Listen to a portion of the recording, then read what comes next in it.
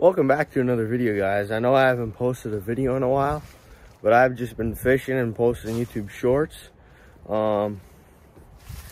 Yeah, and I just sold my Sears 12-foot boat, the little one that I painted, painted it black and gray.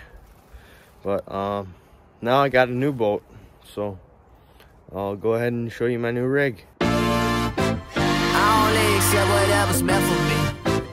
We ain't going half, we going all way. Stay 10 toes, gotta keep the fam close. Yeah, that's up, that we know. I've been riding, I've been rolling on this road for a long time. I've been out here getting on my own for a long time. How you supposed to get it in this world if you don't try? So as you can see, I got a Mirrocraft. It's a 1979 Mirrocraft Fisherman, and it has a 9.5 horsepower Johnson on the back, and Minn 30, Endura 30. Yep. Sorry about that close-up. And there's a Garmin Striker 4 on it, which is not like the biggest one. It's probably the lowest fish finder on the market, but it'll be just fine for me.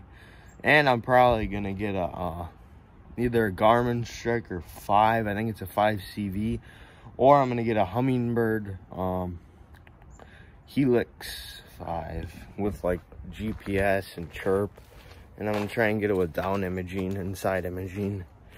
So I think they all come with down imaging, but a side imaging is what I want. And this thing has a easy loader 4.2 trailer, which the trailer is really nice. So this thing has 3 seats. There's like a bicycle seat. It's not a bicycle seat, but I forgot what they call it. And there's 2 oars it came with. I think that's an Atwood 6-gallon gas tank, and 2 anchors, battery. Let's see, there's 1 anchor. Got storage right here. Battery, bag, stuff I got for it. There was 2 lights, and there's just some rope. And there's 4 in the middle. Got the butt seat with cup holders on it. There's that front seat, which I'm gonna raise this one up on a pedestal. So it's probably about 16 inches or so off the deck. I'm gonna make that deck, I think I'm gonna make that deck go up to there.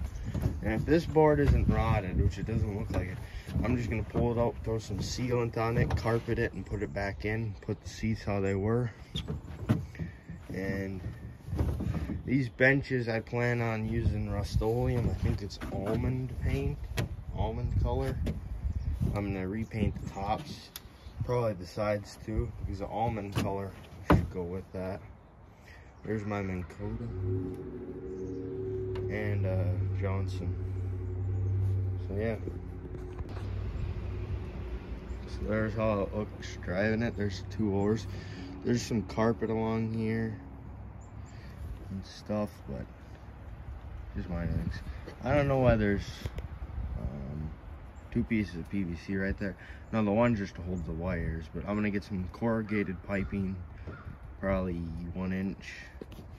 I'm gonna slide it around all that. There's my Garmin. There's the gas tank. Motor's pretty clean. The motor didn't want to turn yesterday, and I greased it all up. Now it will. And this throttle didn't want to move. It still doesn't want to move the greatest, but I've got it to move better. So yeah, I'm flooding it, but I don't plan on starting it anytime soon. There's the anchor, and it's wound up like that around the back seat. There's just some, I don't know, measuring tape right there, which I'm gonna pull that off. And there's the Garmin. Oh yeah, okay, you can see it. See, and now you can see traditional.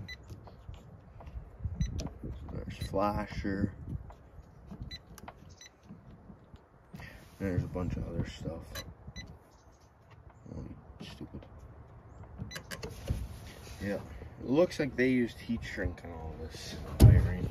I just bought some heat shrink because the backlight, it doesn't want to work, so I got a new thing.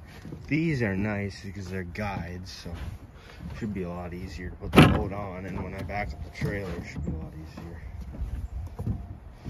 And yeah, like I said earlier, I think I'm gonna make it go all the way up to there. Well, I should, but I was thinking of making it flat across the top with a hinge, and then just making a little board come up right here.